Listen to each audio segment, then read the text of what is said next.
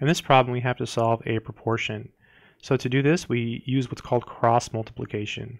So it's pretty easy. You just do it like this. You do 3 times y, and that's equal to 3y.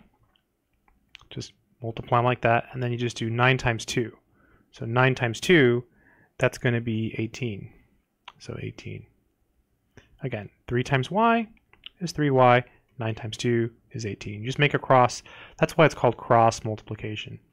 So to get rid of the 3 here, because it's being multiplied by y, we have to divide it away. So you draw a line, you put the division symbol, draw a line, and put a division symbol. So boom. Then you say, okay, how many times does 3 go into 18? So 6. That's because 6 times 3 is 18.